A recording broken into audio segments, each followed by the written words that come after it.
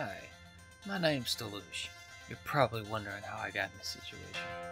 That's actually a very long story. Might as well start at the beginning. It all started in Brenna Village. I was just a young upstart hunter, still wet behind the ears, my trusty Klombombaway sword and shield. I remember talking to the lady. I forget what her name was, but she sells stuff. I remember her telling me I could oil my Schmordo Bordeaux. I was like, what? Yeah, just give it a shot. First one's free. I'm like, alright. Remember the first time I oiled that bad boy up, I felt absolute power within my grasp, and I knew nothing could stop me. So I stuck with the sword and shield for a little while. I know it's the beginner weapon, but still, there was a charm to it, a flair even. Before I'd even developed a hunting style, I remember I was slowly making my way through the ranks, looking to make a name for myself. And then one day the village chief comes to me with a request. He wanted me to gather some mushrooms. I told him I had far better things to be doing. And then he reminded me that there weren't any relevant quests in this rank.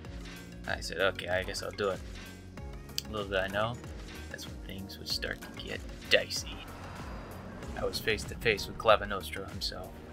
He looked at me, I looked at him, pulled out the trusty Klombombaway, and I did what a hunter does best. I went to town on that bad boy. I knew I didn't stand a hell chance getting at that boy, or even getting him down to even a little bit of HP. Look at my sharpness bar, it's in the yellow. Come on. But I oiled up the Schmordo Bordeaux, and I tried my darndest. I knew this boy wouldn't get the best of me. But 2 carts later, I decided that perhaps a better use of my time in this quest was gathering mushrooms. So that's what I did.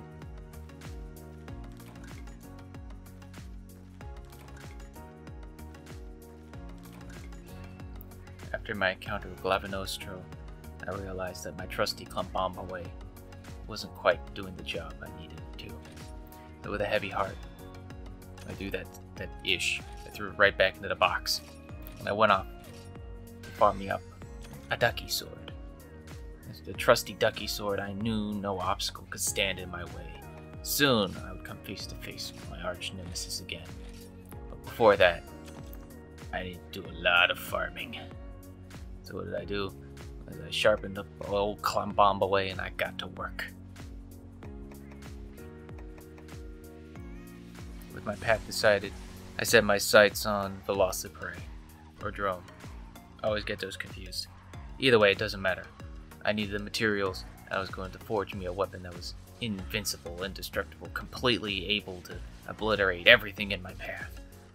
So with my heart set on the ducky sword, I set off to hunt me up a Velociprey. And boy howdy, that actually went pretty smoothly. Not even gonna front. It was pretty smooth sailing from that point onwards. The old ducky sword was putting in the work, and I was sure glad I put in the time and effort to make that damn thing. It was slick.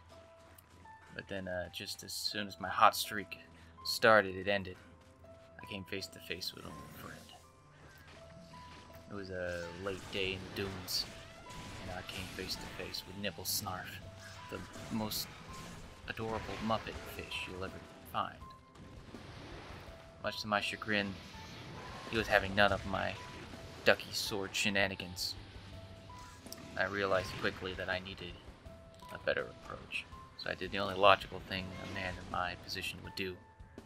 I got me a big honking sword and I slapped the shit out of him. Over and over and over again. And I got the win. Much to my chagrin, I later came to realize that you can just feed him bombies and actually fish him out of the ground and get some easy damage on him. I wish I would have known that going in. It made things a lot simpler. A lot simpler. Needless to say, I hunted a lot of Nibble Snarfs. I don't know why. Not like his gear is good. It's just kind of okay. But still, I had fun, and that was the important part. After the old Nibble Snarf bag and tag fest wrapped itself up, as they tend to do, I really liked the big sword, so I decided I'd shop around and see what there was. And then I remembered it in all of its glory. Charge Blade. Oh, the places you would go with Charge Blade. I eventually settled on Striker Charge Blade because of a certain art known as Energy Blade. That, my friends, was the beginning of something beautiful. New strategy and playstyle, ready to go, nothing stood in my way. I quickly made my way through some of the less important quests. Found myself face to face with Bloodshot Dairy. Oh wait, no.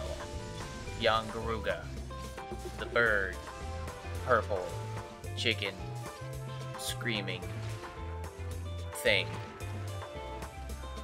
Wasn't. But after that, I got to hunt Gormagala.